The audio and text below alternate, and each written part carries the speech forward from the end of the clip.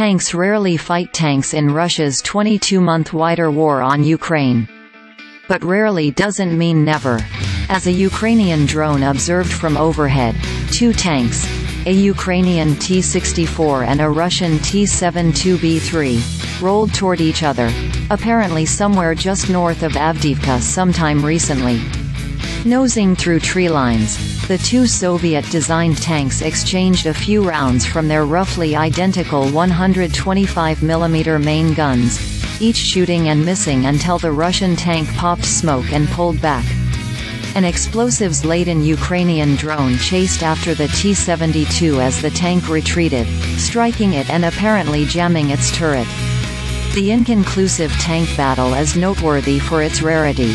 In Ukraine, tanks usually lead infantry assaults against enemy trenches or, even more often, fire their guns at enemy positions from miles away. It also is noteworthy because it might involve the Ukrainian Army's 1st Tank Brigade, the most experienced of the Army's 5 tank brigades. The 1st tank famously defended Chernihiv, in northern Ukraine, during the early weeks of Russia's wider assault on Ukraine. Lying in wait in the forests around the city, 60 miles north of Kyiv, the 1st tank's upgraded T-64B3 tanks engaged passing Russian columns at close range.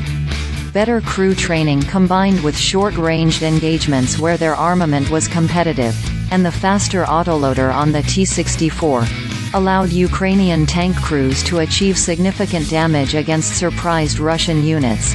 Analysts Mykhaylo Zabrodskyi, Jack Watling, Oleksandr Danylyuk and Nick Reynolds wrote in a study for the Royal United Services Institute in London. But the 6-week defense of Chernihiv, while successful, was costly for the 1st tank. Ukrainian President Volodymyr Zelensky awarded the unit's 2,000 troopers 1,000 battlefield citations.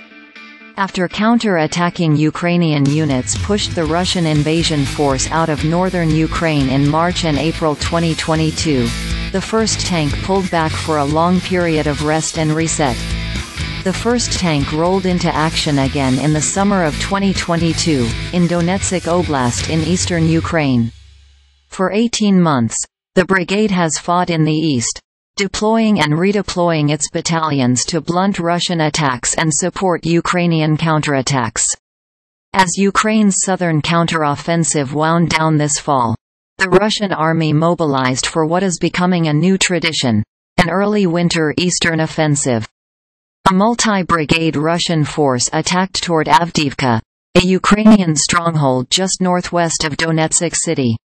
The 2-month battle for Avdiivka has been a bloodbath for the Russians. They've lost hundreds of vehicles and potentially thousands of people while inflicting far fewer casualties on Avdiivka's Ukrainian garrison. But costly Russian, meat assaults, work, as long as Russia doesn't mind sacrificing thousands of lives and Ukraine does mind.